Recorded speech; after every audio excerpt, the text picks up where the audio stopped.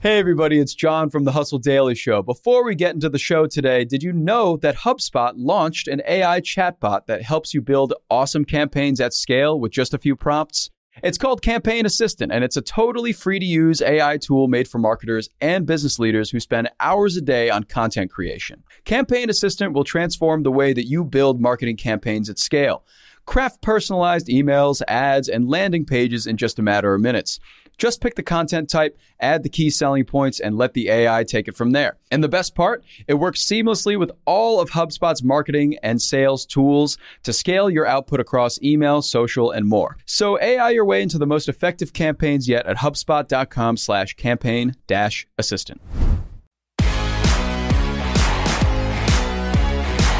Howdy, folks. It's Thursday, July 28th. I'm Jacob Cohen here with Juliet, Bennet, Rylah, and this is the Hustle Daily Show.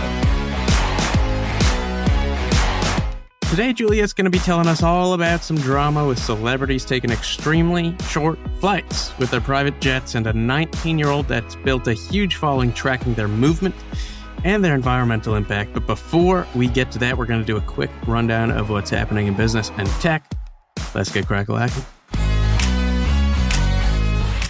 All right, so what have you been following today? One thing I've been following, not just today, but this whole week, is much of the online chit-chat, which has been around this Instagram story. And basically the major changes that are being made to the app that are turning it into basically a TikTok clone. What's really happening here is the app's feed is turning into just another place for all this algorithmically driven short-form video stuff, as opposed to seeing, say, your friends post pictures of their avocado toast, like back in the olden days, like 2 years ago, pre-TikTok. Yeah. And a lot of people are pissed off about this.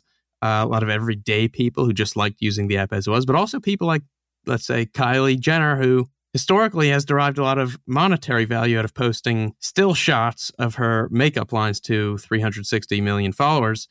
She shared a message the other day saying, "Make Instagram again." I thought it was very inspirational.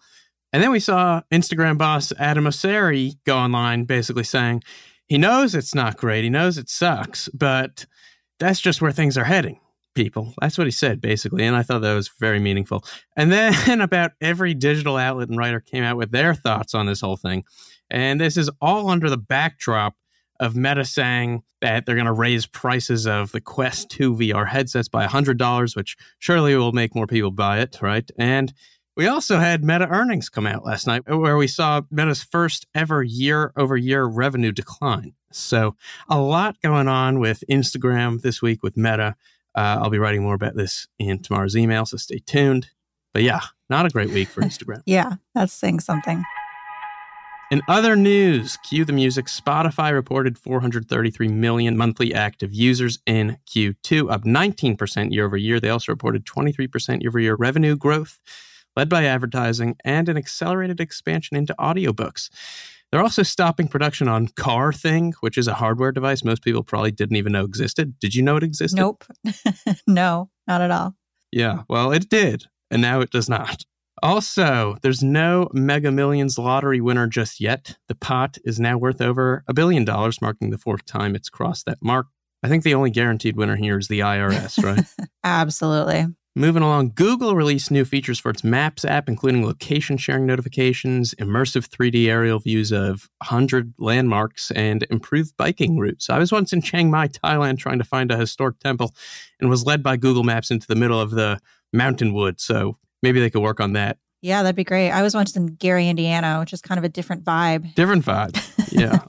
Yeah, and I was led to a gas station that had been torn down, which is kind of post-apocalyptic. All right, Google, you heard Gary, Indiana, and Chiang Mai, the two focus points for Q3. Yes.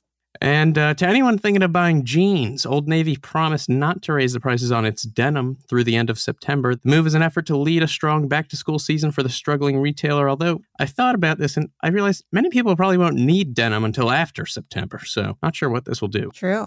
And lastly, SoulCycle is offering 47 classes to anyone who trades in their Peloton bike through a deal whose slogan is, "F it, let's ride together." And the offer is only available, though, to the first 100 people who trade in. So, what is SoulCycle going to do with the Pelotons? Maybe they'll sell them. That's funny. Yeah, you know, they're worth something. Sure. All right, Juliet, what is going on with all these ultra-wealthy folks and their private jets? Some good internet drama, which, I love personally. Love that. So we're going to go back to Kylie Jenner, who we talked about earlier. So earlier, Kylie posted this photo on her Instagram of her and her partner, Travis Scott, and they were standing in between their private jets. And she was like, mine or yours? And some people were like, oh, yeah, goals. Who wouldn't want to have a private jet? But if you look at the post, it's a lot of like, but it's us who must use paper straws. The carbon footprint be wild. This is why we need to tax the rich. Love your carbon footprint, bestie. So a lot of people that were just like, this seems really irresponsible for you to be bragging about how rich you are and how you're going to jet around in your private plane, in the middle of a climate crisis, a housing shortage, everything that's going on now. Yeah. Now, thanks to this Twitter account called Celeb Jets, we know that Kylie Jenner actually takes very short private jet flights. How short's we talking? So at one point, it was talked about 3 minutes, but it turns out that flight was actually 17 minutes. So about 15 to 17 minutes. It's not clear to me if she's like, I'm going from here to here and I'm just going to fly there, or if she's just moving her jet from one airport to another. Sure. The point is that every time she does this, that's about a quarter of the carbon footprint that an average person like you or me will have in an entire year. And she does that in 17 minutes. Oh. Right. And it probably happens a lot because these people are flying on planes a lot. Right. And, this whole Celeb Jets thing is interesting because it comes from this guy, Jack Sweeney, who is only 19. Wow. And has been tracking private jets for a while. He had an Elon Musk account where he just tracked Musk's jet. Right. And Musk was like, will you please stop doing this? I'll give you $5,000. And from the richest man in the world, that's like kind of a low ball. So he said no. And now he's got Celeb Jets, which tracks everyone's private jet. And it also calculates fuel cost and the estimated emissions. Oh, that's interesting. Okay. I remember reading about this guy. I remember reading the Musk stuff. I'm pretty sure after Musk, he was dealing with Musk and he thought Musk lowballed him or something. He asked Musk for a Tesla or like 50 grand or something. And he got blocked by Musk after that. Nice. I also think he did the same thing with Mark Cuban. Yeah. And he actually got something. I think Mark Cuban said if he took down his tracking count for Cuban's plane, he'd be a friend to Sweeney for life. And he gave him his email address and he might be going to a Mavericks game or something. All right. Fair. Entrepreneurial kid, this guy. Absolutely. And if you look at this Celeb Jet account, it's mostly, I would say it's mostly celebrities and not so much business type people. We've got Kenny Chesney, we've got Floyd Mayweather, Steven Spielberg's on here.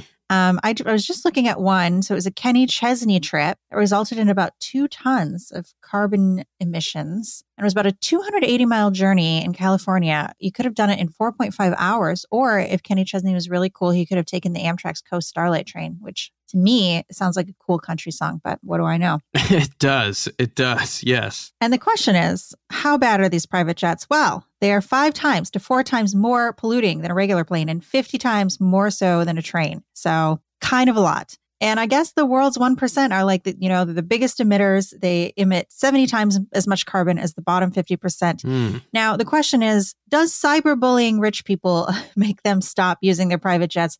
Probably no. And here's what I think is interesting about this. So I was looking at a list of the biggest polluters with their private jets, and Kylie Jenner is not among the top 10. Oh, no? The top person is actually Taylor Swift. Taylor Swift. Yes.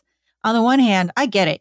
You don't want to be Taylor Swift on a plane. I bet that's real annoying. Everyone's like, oh my God, Taylor, sign my arm or whatever. Right. On the other hand, she could probably afford to fly first class with 2 bodyguards and, it wouldn't be a problem. Yeah. And I think people would like celebrities more if they saw them on planes, like regular planes. The way people liked Bernie Sanders because he would do regular people shit. Right. But the thing about Taylor is she does not constantly rich post all the time and be like, look how rich I am. She does not. She's pretty quiet on social media. Whereas I feel like Kylie Jenner, this is actually not the first time Kylie Jenner has been blasted for being some sort of climate or environmental criminal. She at one time posted that she was really sad about all of the koalas that had been killed in the Australian wildfires. Yeah. Then she followed that up with a post of her $1,100 mink fur slippers. Right, right. I don't know. Would she wear a koala coat? I'm not saying that, but I am saying there's a reason why I think people like dumping on her and not Taylor Swift, even though all of these jets are equally polluting.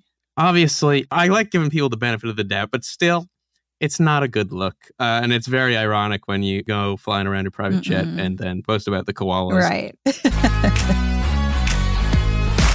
And bada bing, bada boom. That's going to do it for us today, folks. Thanks for tuning in to the Hustle Daily Show. We're a proud part of the HubSpot Podcast Network. Our editor today is Ezra Trupiano. Our executive producer is Darren Clark. I'm Jacob Cohen here with Juliet, Bennet, Rylah. We've got a lot more tech and business coverage in our newsletter. If you're not subscribed, you can go get yourself signed up at thehustle.co. And we'll see you tomorrow.